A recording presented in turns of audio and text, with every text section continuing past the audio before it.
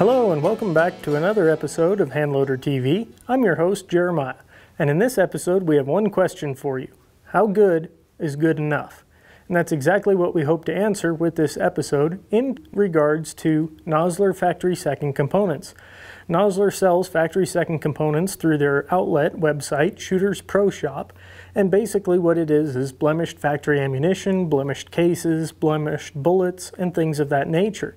And recently I had the opportunity to put some of these components to the test. We've got some 69 grain Nosler custom competition 22 caliber bullets, some 5.56 or 223 cases that are blemished, some factory ammunition and .308 Winchester that's blemished, and some 7mm bullets as well. So I'm very excited to put these guys to the test and see just how well factory seconds perform. Now in this video what we're going to be doing is we're going to be testing just the factory second components, whether that be the brass or the projectiles. In most cases for this video it will be the projectiles themselves, the bullets, and the factory loaded ammunition. But this video is also produced in collaboration with Handloader magazine. Issue number 349, in the Reloaders press column of that issue, there will be a full article detailing comparisons between factory firsts and factory seconds in these three Nosler rifles we have before us, as well as an AR-15 in .223 Wild. So it's going to be a really comprehensive test. We're going to get just a glimpse in this video and see how well just the factory seconds perform, but I would highly encourage you guys to check out that issue of the magazine, number 349. If you haven't subscribed to Handloader magazine yet, I would encourage you guys to at least consider it. It's a great way to support what we're doing here on Handloader TV, and it provides a great support base and knowledge base for what we do in the magazine and on these videos. It makes all of these things possible, and we greatly appreciate all those who do subscribe to our publications. So on that note, let's go ahead and take a closer look at some of our test rifles that we have here before us to test these factory second components. Since we're specifically testing Nosler factory seconds in this video, and there are a lot of other companies out there that sell factory seconds, we're just specifically talking about Nosler factory seconds and not any other seconds from any other manufacturer. And because of that, I thought it would be fun to reach back into the gun safe and pull out a couple of my personal favorite Nosler rifles that I've had the opportunity to play with and shoot over the years. The first one up front here is a Nosler M48 Heritage model. It is a wonderful rifle chambered in 22 Nosler, and I've actually taken this rifle up to Wyoming for prairie dog and ground squirrel hunting up there. Had a lot of great success with it, and some of the factory second bullets were actually shot on game, on varmints up there in Wyoming, and their terminal performance was exceptional, indistinguishable between the firsts and the seconds. So very good there, but more details on that will be in the article in Handloader magazine. This rifle has a 24-inch barrel, and to top it off there's a Leupold VX5 HD 3-15 by 44mm optic on there, and it has a really nice Christmas tree reticle in there as well. A great bench gun, personal favorite of mine. Then jumping over to the next rifle in our lineup here, this is a Nosler M21, a new offering from Nosler, relatively new, chambered in .308 Winchester. It has a 22-inch barrel, and if you want more details on this particular rifle, we did a full load development featuring this rifle, .308 Winchester. It's a good video. I'd highly encourage you guys to check it out, and all the details from the weight, the stock, the optic, they're all available in that video, so be sure to check that out if you want further details on this guy. Last but not least, we have this Nosler custom rifle here. This was a limited edition run that they did, and this rifle is chambered in .280 Ackley improved using their M48 action. However, they have integrated scope bases in this particular action, which is pretty neat. They work with the Leupold dovetail mounts, and in that Leupold dovetail mounting system is a Leupold VX3 3.5 to 10 by 40 optic with a standard duplex reticle in there. Very nice optic, very nice rifle, beautiful piece of wood, Pachmayr decelerator recoil pad that is just fit flawlessly, and it's very beautiful, and chambered in one of my personal favorite cartridges, the .280 Ackley improved. So these are the three rifles that we're going to use for testing these factory second components to see what kind of performance we get out of them. What do you say we go ahead and take these rifles? My ammunition is already preloaded. Details on the loading procedures will be in the article in Handloader magazine. Encourage you guys to check that out. We'll go ahead and take these and hit the range. So we're out on the range now. It's a beautiful day. According to the Kestrel 5700 here, the temperature is 50 degrees Fahrenheit. Humidity is 35%. Pressure when adjusted for elevation is 30.13 in Hg, and the altitude is 5,000 feet.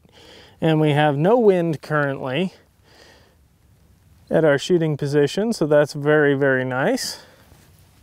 And as usual, there's a target downrange at 100 yards and an Ahler Model 35P chronograph set up 10 feet from the muzzle.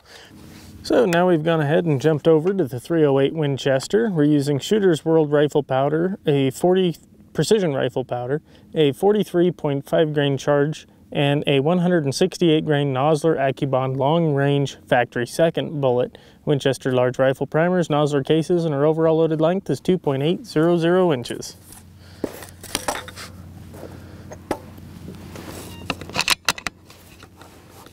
Let's see how this load performs on the paper.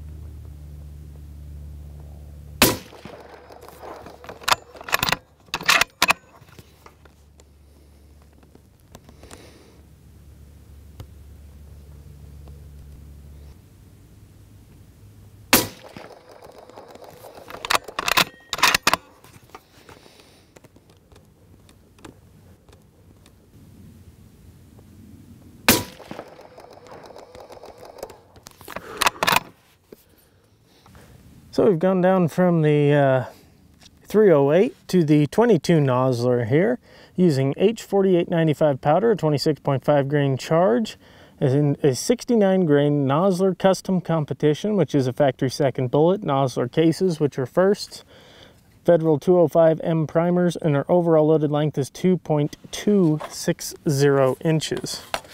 So what do you say we shoot a nice little group on the paper now?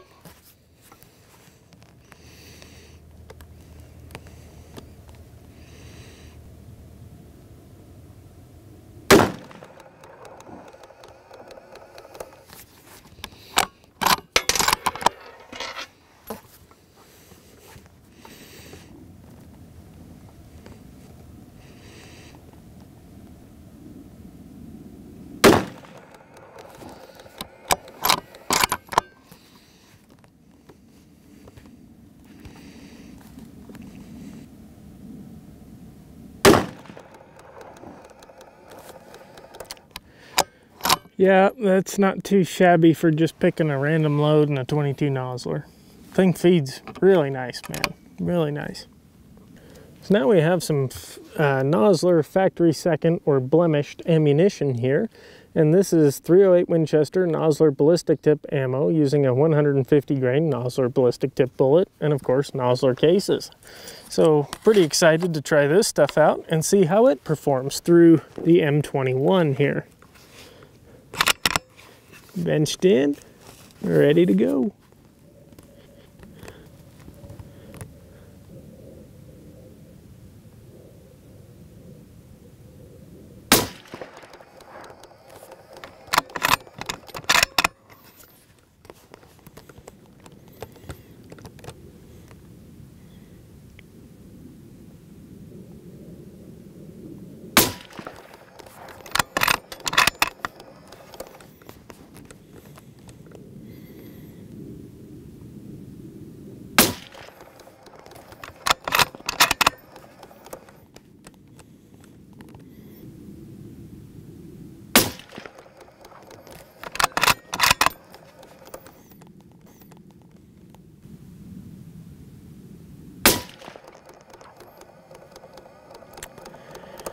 Well, I'd say that stuff shoots just fine, blemished and all.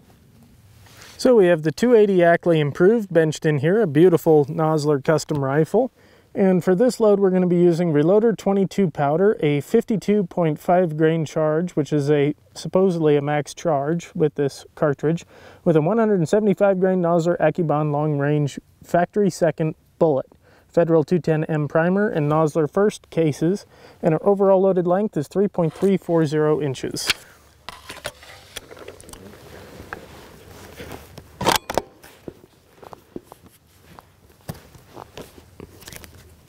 Let's see what this rifle can do.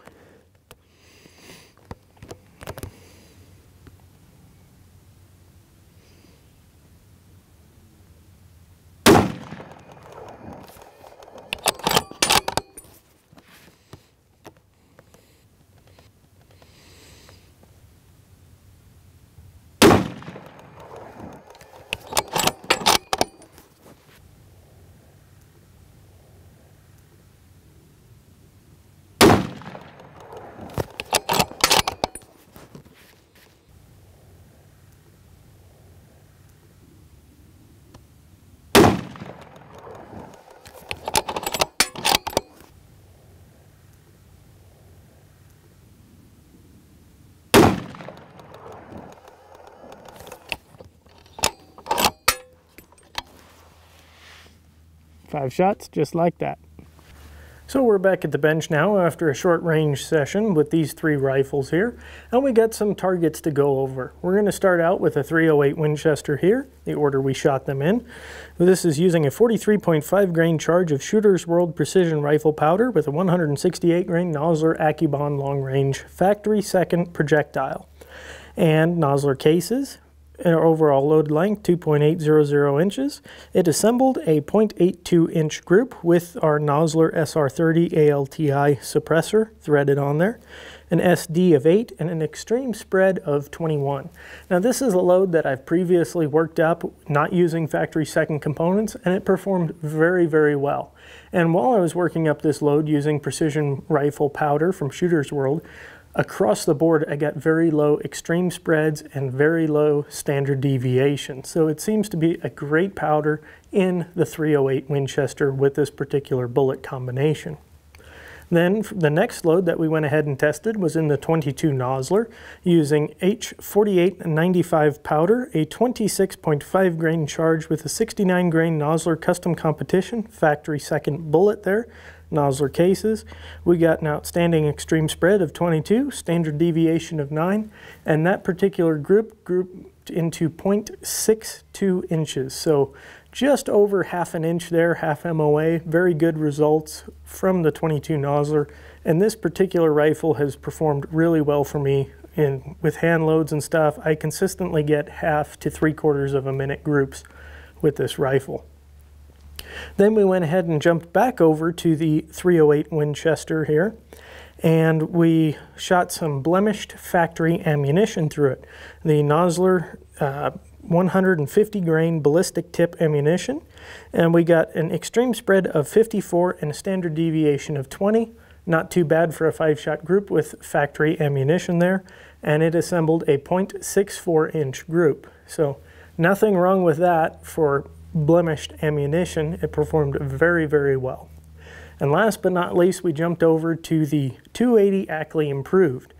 Now for this, we used Reloader 22 powder, a 52.5 grain charge, which according to Nosler's load data is a maximum charge. However, the velocities were very low in this rifle for whatever reason, and I'm not sure if I got a bad lot of Reloader 22 or it became contaminated with humidity, or what exactly was going on with the powder at the time, but the velocities are very low, averaging out to 2,482 feet per second out of this 24-inch barreled 280 AI. That charge weight, the velocity should be higher, and I'm not sure why that is. It also could be the reason why the group was a little bit larger than what I was expecting at 1.12 inches. Extreme spread of 35 and a standard deviation of 13. Not bad numbers there, but definitely an interesting load. However, the main reason why this is in this video is because there's going to be that comparison in Handloader magazine where we compare factory firsts to factory seconds, and the 280 Ackley improved, and this load is one of those that we'll be using for comparison. And in the article, there'll be 10-shot groups, 2 5-shot groups averaged out for the accuracy. So it'll be a pretty good test there in Handloader magazine. Encourage you guys to check that out. So there you have it. There's the results we got with our factory second ammunition. And as always, you be the judge on whether you think it's good enough.